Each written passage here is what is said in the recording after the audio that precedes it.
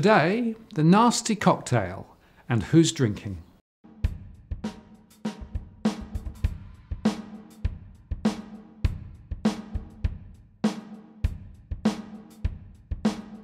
Hello again, I'm Martin North from Digital Finance Analytics. Welcome to the Property Imperative Weekly to the 16th of June 2018, our digest of the latest finance and property news with a distinctively Australian flavour.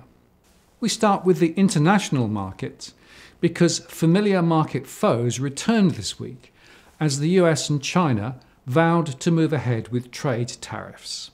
China ignored US President Donald Trump's threat of further tariffs in the event of retaliation, vowing to immediately impose penalties of the same scale on American goods, raising the prospect of a tit-for-tat trade war between the world's two largest economies. The Fed hike on Wednesday was accompanied by a more hawkish outlook on rate hikes. The US Central Bank hinted at the prospect of 2 additional rate hikes this year, taking the expected total rate hikes for 2018 to 4 from 3 previously. The odds of a 4th rate hike at the Fed's December meeting has soared to 51.1% from 33.8% the previous week. While the prospect of a faster pace of US monetary policy tightening also weighed on sentiment, that didn't stop US stocks from notching up a 3rd straight weekly win as a rally in tech and media stocks underpinned investor demand. The VIX, the volatility index, which signals the relative uncertainty in the market, was down again from its peak a few weeks ago. The US District Court ruled in favour of the AT&T and Time Warner merger earlier this week, sparking a wave of action in media stocks. And a day after the ruling, Comcast launched a $65 billion bid for 20th Century Fox assets that Walt Disney had already struck a deal to buy, setting the stage for perhaps an intense bidding war. The S&P 500 posted a weekly win despite closing 0.25% lower on Friday at 2,781.50, reacting to the escalating trade wars. Crude oil prices settled sharply lower on Friday on concerns that OPEC would lift limits on production restrictions, paving the way for an uptick in global output, threatening the pace of rebalancing in oil markets. Investor fears that OPEC and its allies would hike output at its June 22 meeting came to the fore this week amid remarks from both Russia's and Saudi Arabia's energy ministers. Both agreed to gradually increase production. Crude futures settled 2.74% lower on Friday as data showed that US oil rigs continued to climb. The US dollar closed at a year-to-date high against its rivals, despite a modest setback on Friday, as a sharp tumble in the euro earlier this week encouraged traders to pile into the greenback. The euro suffered its worst daily loss in 2 years on Thursday, after the European Central Bank said that it would leave interest rates unchanged until the summer of 2019, although they will taper down QE through this year. That came a day after the Federal Reserve had signalled a faster pace of rate hikes for this year and the next, further encouraging investor appetite for the greenback. The dollar fell 0.16% to 94.79 against a basket of major currencies on Friday. The Aussie dollar slipped against the US dollar, which signals a risk of importing inflation into Australia and more risks to the local economy. Gold prices fell to 2018 lows on Friday, as traders appeared to unwind their holdings of gold despite the growing prospect of a trade war between the US and China. That, however, failed to lift demand for safe haven gold amid expectations the dollar will continue its upside momentum. And cryptocurrencies slid this week, wiping more than $60 billion from the market as Bitcoin fell to a near 4-month low before staging a very timid rebound. Bitcoin started the week on the back foot after South Korean crypto exchange CoinRail confirmed in a tweet that cyber thieves had made off with over $30 million worth of lesser-known cryptocurrencies following a successful cyber attack. That proved to be touch paper for further sell-offs as the popular crypto fell close to a 4-month low of $6,125, rattling traders' appetite to hold cryptos as billions of dollars were pulled from the market. The total crypto market cap fell to about $282 billion from around $342 billion a week ago. And over the past 7 days, Bitcoin fell 18.67%, Ethereum fell 14%, while Ripple XRP fell 19.29%. So more evidence, if you needed it, that crypto is not a stable currency alternative. But risks lurk in the dark corners, according to Fitch Ratings. Global trade tensions have risen significantly this year, but at this stage they say the scale of the tariffs imposed remains too small to materially affect the global growth outlook. A major escalation that entailed blanket across-the-board geographic tariffs on all trade flows between several major countries would be much more damaging. In addition, populist political forces continue to create policy risk and increase the threat of rising tensions within the Eurozone that could adversely impact the outlook for investment, a key driver of growth last year. Fitch made only a modest downward revision to their Eurozone investment forecasts this year to 3.3% from 3.9% in March. But a further escalation in uncertainty represents an important downside risk. But a much sharper than anticipated pickup in US inflation remains a key risk to the global outlook, they said. The decline in US unemployment to 3.8% in May is becoming more important to watch, and they forecast the rate to hit a 66-year low of 3.4% in 2019. A wide array of indicators of US labour market tightness suggests it is now only a matter of time before sharper upward pressure on US wage growth starts to be seen. They said that an inflation shock in the US could bring forward adjustments in US and global bond yields and sharply increase volatility, harming risk appetite. In particular, it could lead to a rapid decompression of the term premium, which remains negative for US 10-year bond yields. In combination with a likely aggressive Fed response, this would be disruptive for global growth. Indeed, the synchronized global economic growth that began in 2018 appears to be running its course, according to NAB. Synchronized global growth was a favoured expression by economists and research houses at the end of last year, with each of the 45 major economies tracking growth upwards. But according to the latest economic summary by NAB, this global growth rate may have reached its peak. Growth in the major economies was 2.2% year-on-year in the first quarter of 2018, a small drop from the 2.4% in the last quarter of 2017. Although this slowdown was modest, it points to a divergence in conditions across countries, which over recent years has displayed relatively synchronized growth. In addition, many short and long-term interest rates have started to increase or will do so over the forecast period, they say.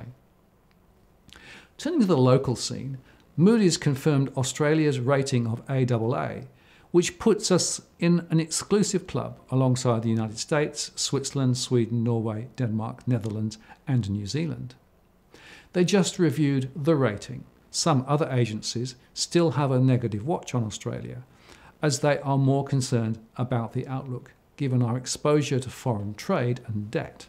But Moody's concluded that thanks to good GDP numbers, relatively low on an international basis government debt at only 42% of GDP, although up from 26.5% 5 years ago, and our strong institutions, including RBA and APRA, the rating is confirmed. The bonus income from higher resource prices also helped. They did highlight some concerns about the government needing to control spending in order to bring the budget back to balance as forecast, against a fraught political background, and also the risks from high levels of household debt in a flat wage environment. They suggest that household income growth will be slower than government forecasts, but they are still looking for GDP growth around 2.75%. They also suggest that government spending will remain under pressure, given the expected 6% rise in social welfare programs, including health and NDIS. In terms of risks, they see two. First is rising household debt, which they say exposes the economy and government finances. And second is Australia's reliance on overseas funding, which may be impacted by changes in international investor sentiment. Rate rises abroad might lift the cost of government and bank borrowing, adding extra pressure on the economy. But their judgment is that these risks are not sufficient to dent the prized AAA rating. So that's okay then, except that S&P Global Ratings, RMBS Performance Watch to the 31st of March 2018, said that the prime 30-day spin was now 1.37% in the Q1 2018, up from 1.07% on the previous quarter. They said that loans more than 90 days in arrears were at historically high levels at the end of Q1, indicating that mortgage stress has increased for some borrowers. Western Australia again recorded the nation's highest arrears at 2.71%. Arrears rose during Q1 in most parts of the country, and they warned of the consequences of higher interest rates ahead. You can grab our separate post, What the Rating Agencies Are Saying, for more details. Our latest Household Finance Security Index showed a further fall, dropping to 90.2, down from 91.7 last month. This is below the neutral setting of 100. Property-related sentiment is hitting hard, especially in New South Wales and Victoria, where price falls are most evident. The budget pressure on younger households remains severe, especially those paying rent or mortgages. Those entering the retirement phase, 60-plus years, continue to wrestle with outstanding mortgages. Many more now hold loans into retirement and also experience lower returns from deposits. You can get the full results in our post Household Financial Security Tanks in May, as property falls hit home. It's worth putting this alongside the RBA comments this week on wages growth, which suggests that any lift from the current anemic levels will be slow, and real debt burdens will stay higher for longer in this scenario. Many people who borrowed, expecting their incomes to grow at something like the old rate rather than the current rate. With their expectations not being realised, the real value of the debt stays higher than they expected, and this is likely to affect their spending decisions. And beyond these purely economic effects, the slow wages growth is also diminishing our sense of shared prosperity. If this remains the case, it can make needed economic reforms more difficult. Oh, and the employment data out this week superficially looked okay, with an increase in the total number of jobs and a fall in the seasonally adjusted rate of employment from 5.6% last month to 5.4% in May. But in fact, we think this is another soft result thanks to a slide in the number of hours worked, anemic and falling jobs growth, a further shift to part-time employment, and a rise in underemployment. The monthly trend unemployment rate remains steady at 5.5%, well above the 5% level at which wages rises may kick in, according to the bank. See more at our post Unemployment Signals More Trouble Ahead. The trend participation rate decreased by less than 0.1% to 65.5% in May. The auction results last week were down again, but hardly worth a mention given the long weekend in many states. But the trend of slowing property continues to bite harder. CoreLogic once again has been looking at where prices are falling. They say that across the combined capital cities, dwelling values have fallen 1.1% over the past 12 months. But looking at the first decile, values have increased by 1.3% over the past year, whilst across the 10th decile, the most expensive, values have fallen by 5.7%. Of note is that when values fall, declines across the most affordable properties have been significantly smaller than the declines across the most expensive properties. And the opposite is generally the case during the growth phase, where the most expensive properties have generally outperformed the broader market. Sydney has seen the largest declines of all capital cities over the past year, with values down 4.2%. Across the first decile, values are 1% higher, while the 10th decile has recorded value falls of 7.3%. Over the past year, Melbourne dwelling values have increased by 2.2%, with the first decile recording an increase of over 10%, whilst the 10th decile has seen a value falling by about 3.5%. This makes it clear that you need to get granular across the property market, something which we discussed in our interview with buyer's agent Chris Curtis last week. The full interview, Property Dispatches from the Front Line, is still available, and I recommend it. This post hit top spot on both our blog and YouTube sites. It seems that first-time buyers are helping to support the market, although the latest figures show that the total number of first-time buyer loans in May fell by 8%. Indeed, overall lending growth is slowing, as the ABS data this week showed. They confirm the macro trends we've already reported. Lending volume flows are solidly down, and the trend suggests more in the months ahead.